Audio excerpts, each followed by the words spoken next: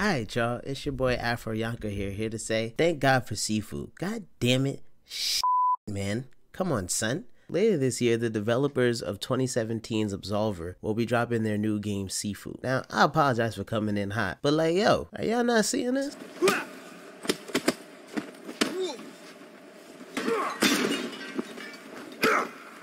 Oh my gosh. Oh my gosh. Like why is this nigga like this? Like, yo, like, peep the breath at the end, alright? It's something about the breath that just makes you feel it. Peep. And look at him. Who's next? The point is, this man is nasty, and I've seen this breath before, and if you haven't, you're in luck, because you're about to.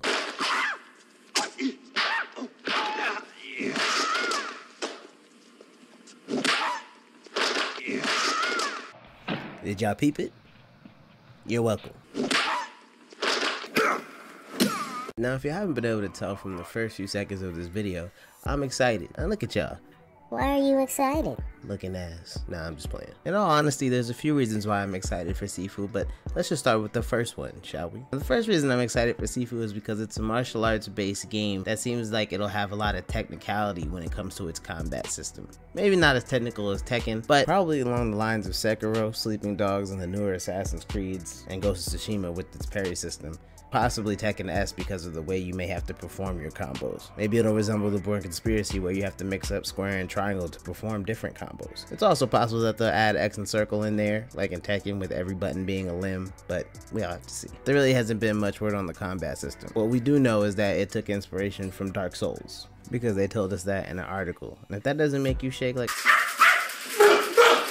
well, then it's possible you haven't played a Souls game. Because when I think of Souls games, I just think of a whole lot of frustration and a whole lot of dying, to be honest. I'm not even gonna hold y'all, the story is a bit cliche, but it's one we can all relate to, and cliche isn't always bad. It's a revenge story in which the main character is after 5 assassins who eliminated his family, and apparently each assassin has their own element: earth, water, wind, fire, probably something else. In a nutshell, it takes place 8 years after the initial incident, but you have one day and one pennant that brings you back to life every time you die to beat all of the assassins and their flunkies.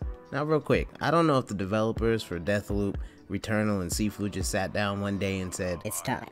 And I don't know if it's going to become a new style of game for a lot of video game developing companies. But it is just interesting, as a side note, that they're all coming out with games that have that kind of element in it at the same time. Now the second reason I'm excited is because fighting and martial arts games and movies have been some of your boy's favorite things since he was a young Yonko. Personally, to me, as much as I love guns and explosions and action movies and cars or whatever, they just don't quite do it for me the way martial arts and fighting games and movies do. I mean, think about it. Is it really as exciting to watch a dude with a gun take out 5 people instead of watching a dude take out 5 people with his hands and feet alone? If your answer to that question is yes, then congratulations, you're American.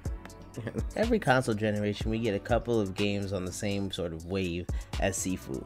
Just to name a few, starting from the days of PS2 and the original Xbox: Rise to Honor, For Honor, The Born Conspiracy, Enter the Matrix, and Path of Neo, Sleeping Dogs, Yakuza, Yakuza Cop, Yakuza Samurai, Sekiro, Ghost of Tsushima, and of course, Slow Clap's own Absolver. Technically, you could or could not throw Assassin's Creed in there, but either one would make sense. And you could argue Spider-Man and Batman, but the difference between Spider-Man, Batman, Assassin's Creed, and the other games I named is the other ones are straight up fights. You really don't have powers or gadgets to help you in those fights. Now I know y'all, some of y'all are like, but Batman and Assassin's Creed are straight up fights. You're not wrong, but they still have gadgets like smoke bombs and throwing knives, and they have special abilities, and they can run away if they have to. And in Spider-Man, you can web zip to people and he's got gadgets. Not to mention the strength to knock somebody 10 feet in the air and go meet them there and beat that ass. And I hear the rest of y'all like, but what about Ghost of Tsushima?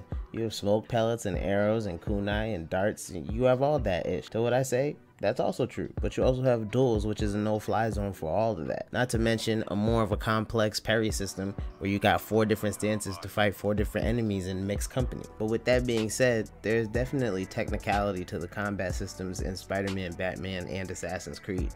Definitely the newer ones, and especially if you play them on higher difficulties. Because if you think you're just gonna come in and button mash, you're gonna catch a whole lot of L's. No bug. And of course, in the other games I named, there are takedowns and special moves, and every single one of them has a focus meter of some kind to give you an edge, but It's not quite the same as having gadgets and special abilities. And by this point, you probably realized that I didn't mention actual straight up fighting games like Tekken and Soul Calibur and Mortal Kombat. And the reason why is because just imagine them being on that list just in invisible ink. They're in their own kind of realm. Of course, they're based on martial arts, but they also don't really have much of a story. Most of the time, it's a tournament of some kind, or people are being forced to fight each other one-on-one for one reason or another. It's a little bit different. Whereas the other games, it's like action adventure game, but the combat system is melee instead of shooting and blowing stuff up and grenades. And the point is, I'd really like to see a lot more games like this. Maybe have some more developers make more games like this, because they really are fire. That's why I'm excited for Black Myth Wukong as well, but that's a discussion for another day.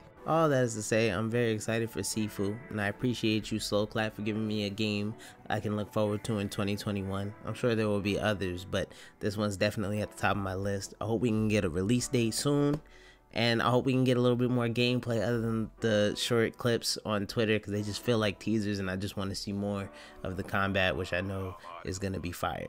But if y'all like this video, you know, consider subscribing and definitely hit that like button. I'm going to have my next video out on Saturday. It'll be about Sifu, probably what I want to see from it, on top of what they've already told us we would get from it. So I'll tell you what I like and what I kind of want to see. Other than that, you feel me? That's really it. I'm out. Peace.